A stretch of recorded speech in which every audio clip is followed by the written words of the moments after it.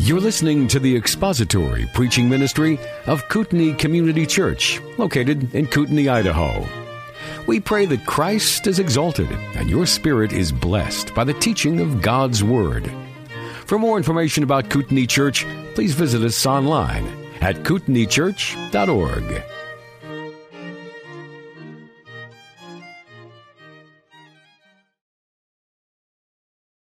We're looking at the essence of the Reformation again this morning. And in this portion of our study of the Reformation, we're going to be considering the solas.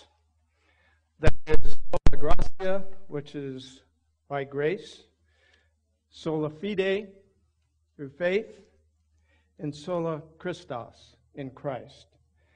These are the three solaces of the Reformed theology that was stood for throughout the Reformation age.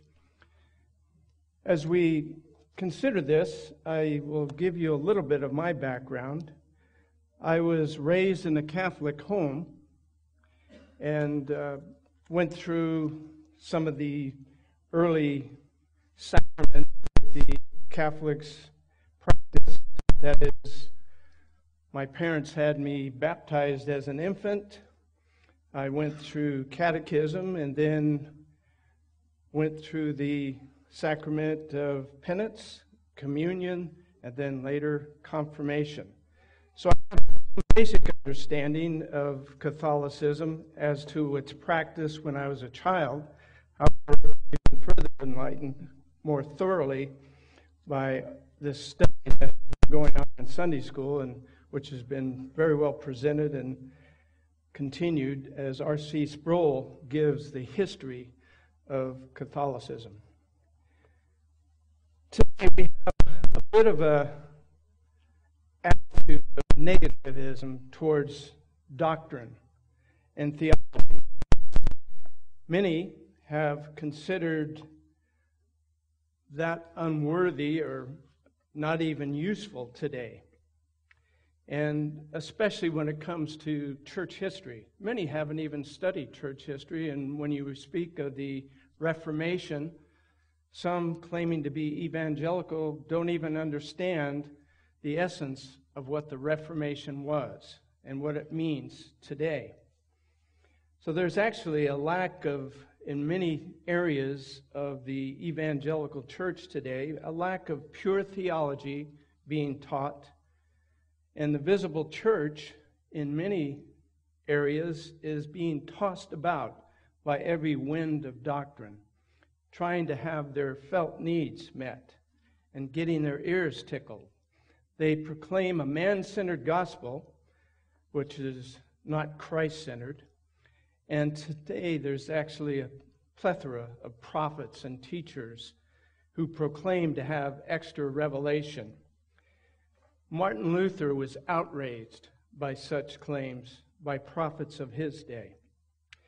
There was a man in the 13th century by the name of Thomas Aquinas. He was a monk, and he wrote what was called his Summa Theologica, which means theological summary. Some theologians and philosophers considered this a masterpiece. This saving grace, said Aquinas, comes to men exclusively through the channel of the divinely appointed sacraments placed in the keeping of the church, the visible, organized Roman body led by the Pope, end quote. Aquinas held to the 7 sacraments practiced by Catholic Church. First, baptism, penance, the Lord's Supper, confirmation, marriage, ordination, or extreme unction. Now, Cornell is going to cover much of these sacramental errors and practices when he presents this next Sunday. The gospel has been buried under the traditions of men. They broke from Christian worship and added liturgy. Only the clergy were allowed to interpret the Bible. Relics and saints were venerated. They worshiped Mary and the saints and bowed down before statues.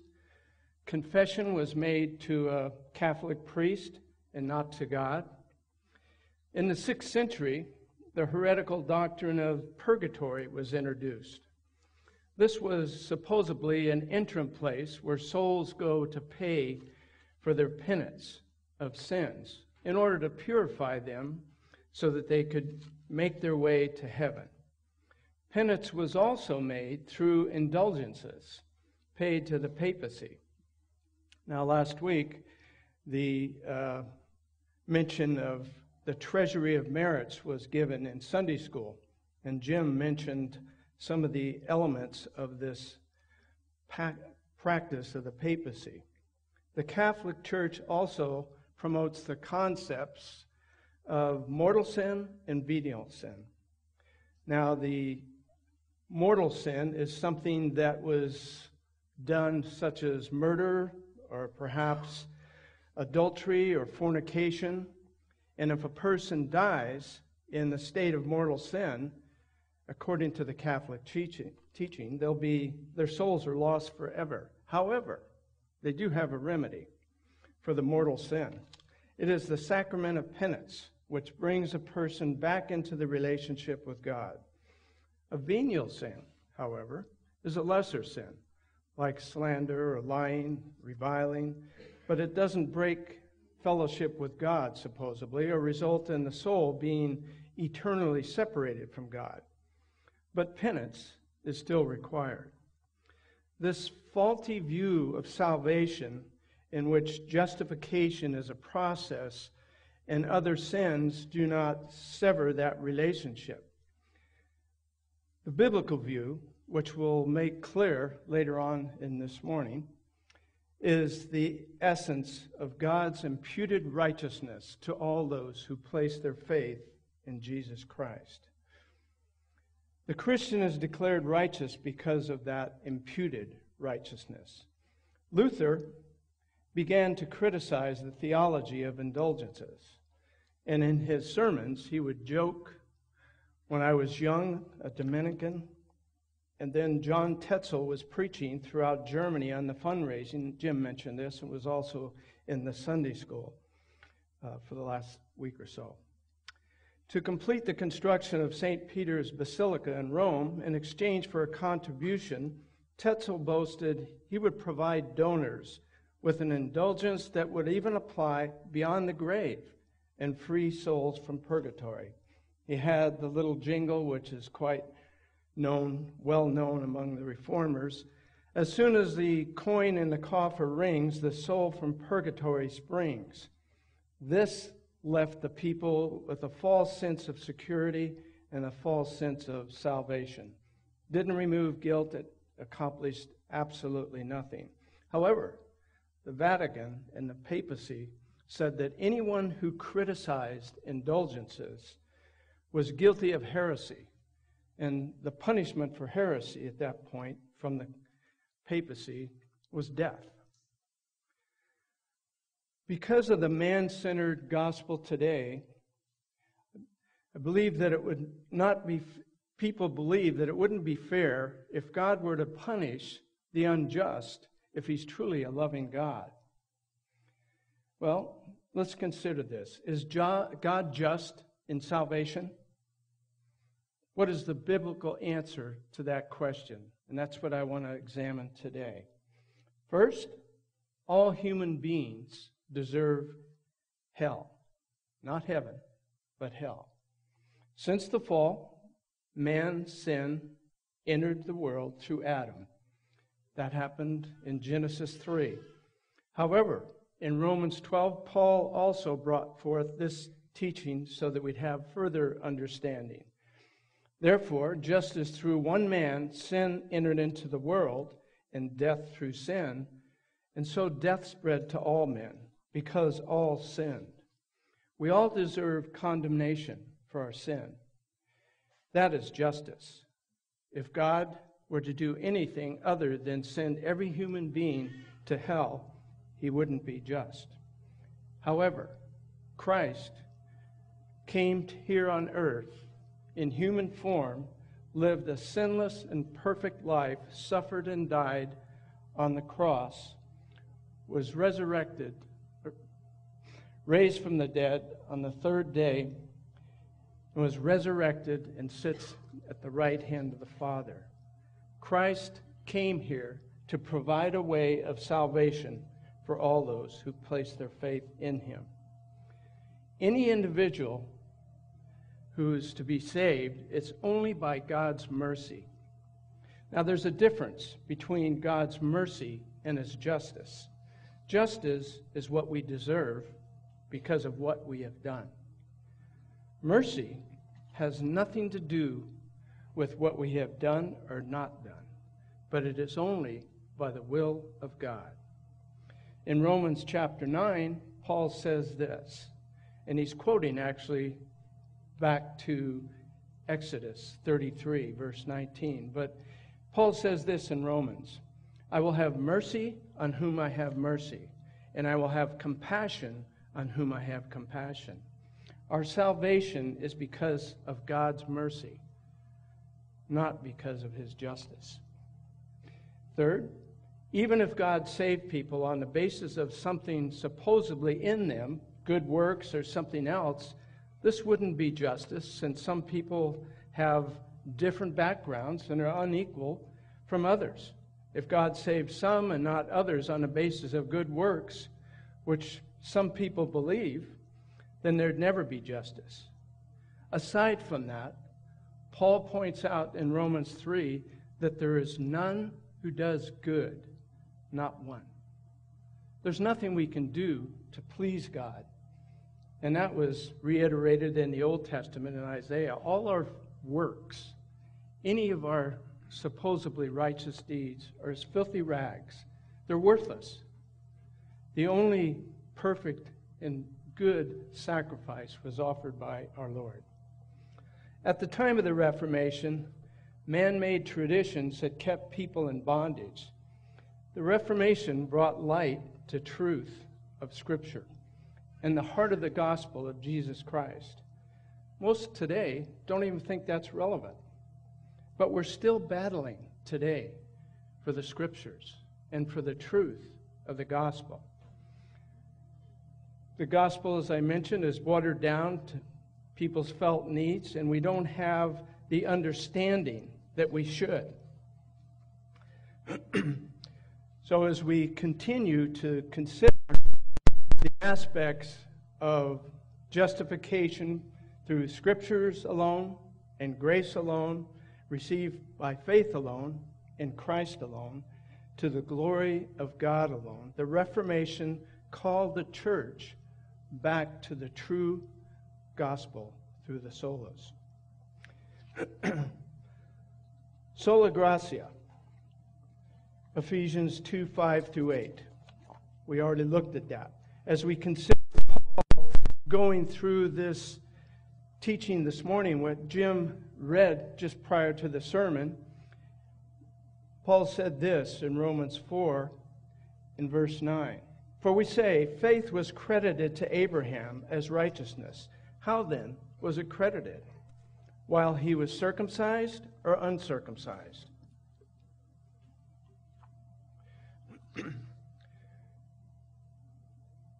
But whilst uncircumcised. And he received the sign of circumcision, a seal of righteousness of faith, which he had while uncircumcised, that he might be with the father of all those who believe without being circumcised, that righteousness might be credited to them.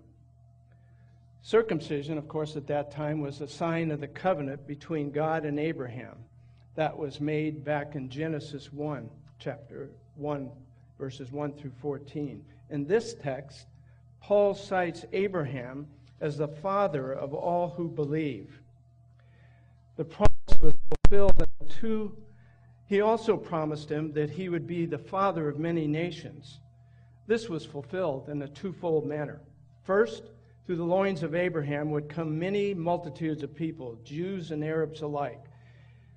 The nation of Israel and the Arab nation would be Abraham's offspring. The firstborn of Abraham was Ishmael, who was son of Hagar, the Egyptian handmaid, and the covenant child, the promised child, Ishmael, was born, came through Sarah and Abraham. Isaac was the promised child. As we consider the Old Testament picture of salvation by faith, Paul reiterates it, of course, again in Galatians 3, 6 through 8. The essence of needing salvation is because of man's deadness in his sin. Now, Dave covered that last week, and Jim covered Sola Scriptura the week before. As we consider man's deadness, we're spiritually dead, unable to respond to anything spiritually. There's nothing that man would do to turn himself to God. Romans also says in chapter 8 that the man in the flesh is at enmity with God. Man in the flesh is one that's unregenerate, unsaved. So any unsaved individual is not on his own volition, his own desire, going to turn to God. It requires God regenerating and drawing those people to himself. The Reformation sought to preserve the purity of this truth. As we consider the sola fide, sola gratia, sola fide in sola Christos, we have to consider what it is that Christ accomplished. We have to look at our salvation through grace alone, faith alone, and now we have to consider who it is that faith and grace is applied to. In the book of John, which was done a couple of years back in chapter 1, Christ identified himself as he's the Word, and he was the living God. So as we look at chapter 14, Christ said this, I am the way, the truth, and the life. No one comes to the Father but through me. And in Acts 4:12, there is salvation in no one else, for there is no other name under heaven and earth that has been given among men that must be saved. We must be saved.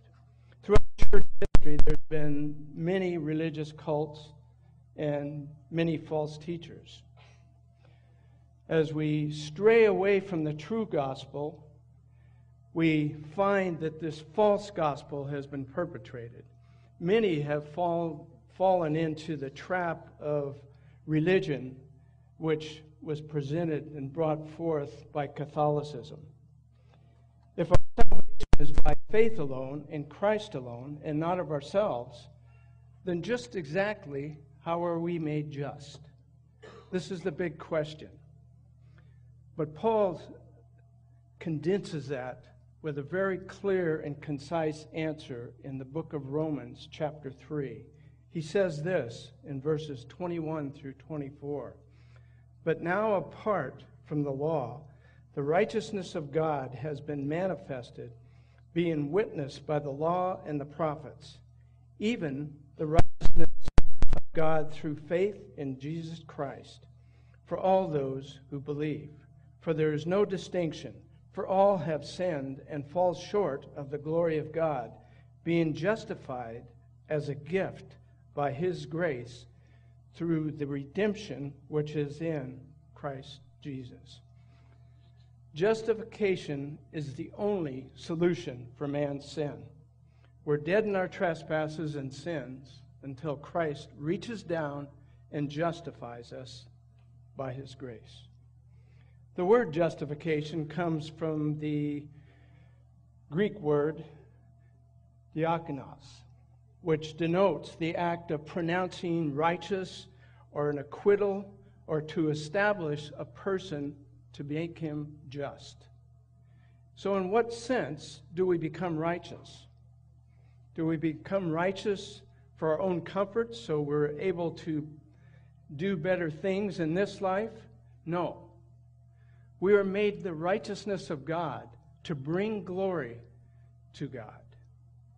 In this sense, We are the righteousness of God because of the imputation of Christ's righteousness to all who have placed their faith in him. We become his righteousness by imputation through the union with Christ. So what is this word impute? Logizomai in the Greek, but it means to reckon or put to one's account. It's an accounting term in the original language, but it means that God, his perfect righteousness, is put to our account. We're not righteous. It is in Christ's righteousness that we stand before God, and his alone.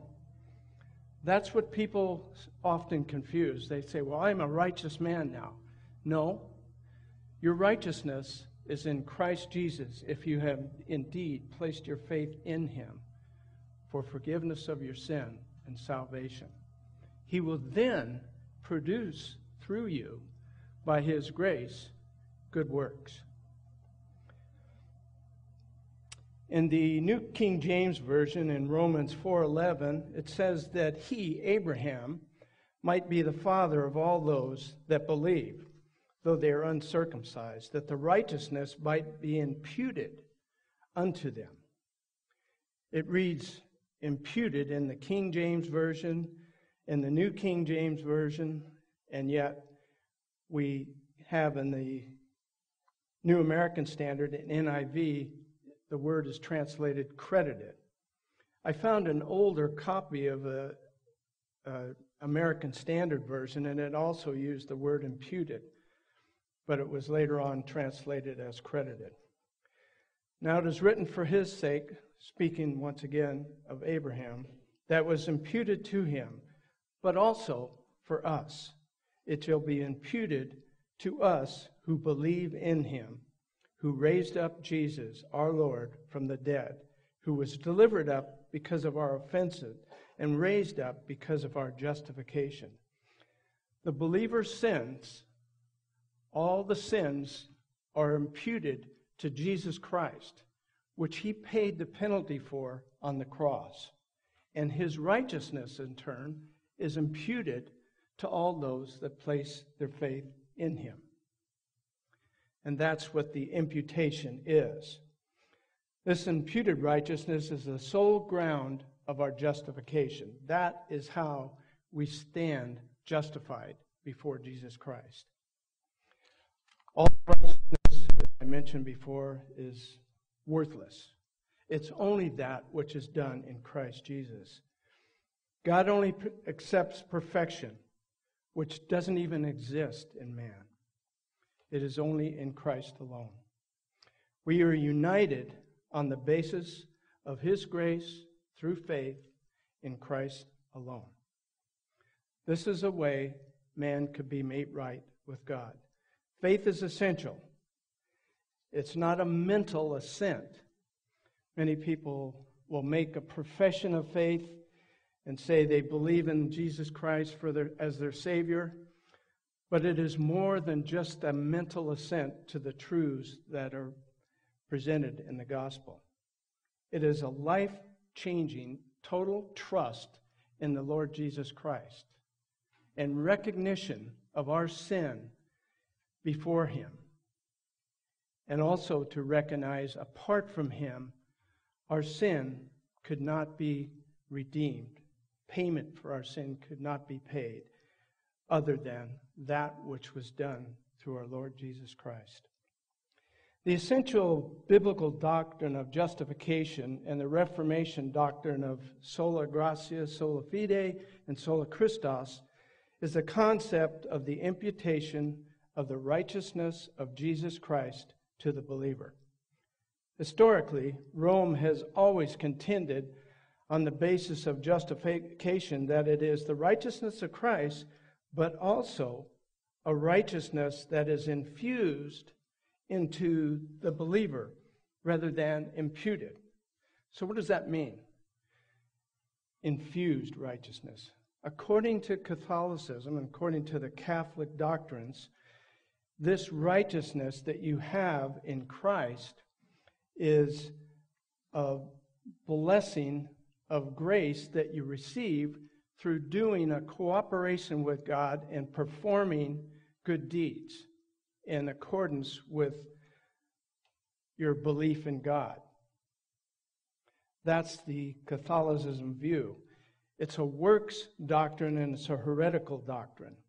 We sometimes view the Catholics as an enemy of the church. Well, their doctrines are heretical. And we should consider Catholics as the mission field. We're talking about 1 billion plus mission field. When we consider a Catholic, we have to recognize that they have been duped and brought into a false teaching, a heretical teaching, that has caused them to follow a false sense of understanding of the gospel. They have no understanding of the gospel, and they're destined for eternal torment. They're not destined for heaven. There's no amount of good deeds they can do, and the papacy is not going to save them, and neither is there a purgatory. So we must look at them as the mission field. Essential to the biblical doctrine of justification, as we consider these major doctrines, there's two irreconcilable methods of justification. When I say irreconcilable, the Catholicism view and the Reformed view can never be brought together, regardless of what they tried to accomplish in the evangelical Catholic together, which was only a facade. It was just a means of bringing people together, and now the church is considered more as a moral high ground to do good deeds in the world.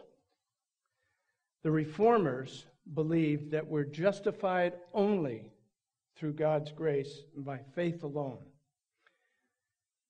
I have to say that we have such a dearth in the evangelical church today of sound teaching that so many people are sitting in chairs and pews in churches today that have not proclaimed the true gospel, thinking that they are going to have eternal life with God in heaven, and yet have never come to repentance and never turned to Jesus Christ, the God of the Bible, not the one presented in many churches today, and never truly have been regenerated by Jesus Christ alone. We look at them also, at those vast numbers of people who think they're saved, and if you have a friend or a relative that you come across that cannot articulate the understanding of the true gospel, don't mock them. Don't try to challenge them. Bring them, by God's grace, if you have opportunity, bring them to the knowledge of the truth. Offer the true gospel of Jesus Christ. So many today would reject that, even if they say they're Christians. They would perhaps consider that legalistic. But there's nothing legalistic about the gospel. In fact, the Reformers went away from the legalistic papal practices and understood the true gospel. When I was practicing Catholicism as a child, I used to offer indulgences for my sins as I confessed them to a Catholic priest. And as my sins increased, the amount of coin that I had to drop into the box after my confession increased. So it became that I started out with nickels and dimes and progressed to quarters, 50-cent pieces, dollars, but I could never do anything that would take away sin.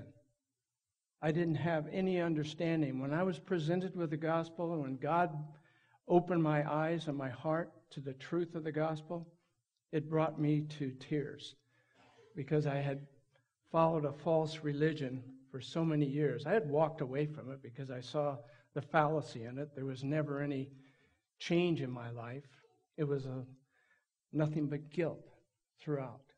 And yet when I came to the knowledge of Jesus Christ, and I understood that salvation was not by anything that I could do or have done, but solely on the merit of Jesus Christ, and it was by God's grace alone, by faith alone, which also is of God, in Christ alone, it broke me.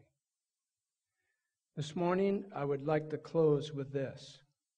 As we think of God's glorious gospel and how God gives grace daily to us, we must not take that grace for granted. God gives us grace to be saved. He also gives us grace daily to live by. We shouldn't be living as pagans. If we see a Christian who's living like a pagan and sounding like a pagan and acting like a pagan, that man needs to go before God and to really truly examine himself to see whether he's in the faith. We should be, by God's grace, producing good works by God's grace. We should be bringing glory to God's name, not just honor, but true glory and honor to God, only by His grace. When the antinomians were claiming that, well, if grace abounds, that we should just continue to sin so we could have greater grace in Romans 5, verse 20. Paul answered, he had a response for that in Romans 6. He said this, "Me genita, may it never be. May you never continue to use sin as a license." Paul greatly attacked the false understandings of God's grace. We need to realize that His grace is abundant for each believer daily. We never lack sufficiency as He continues the sanctification process in us. It is God from start to finish. He is the author and finisher of our faith. The author of Hebrews makes that clear. And as we think of God's grace, I would like to close with this. Sola Deo Gloria. To God be the glory. Amen. Thank you for listening to the latest podcast from Kootenai Church.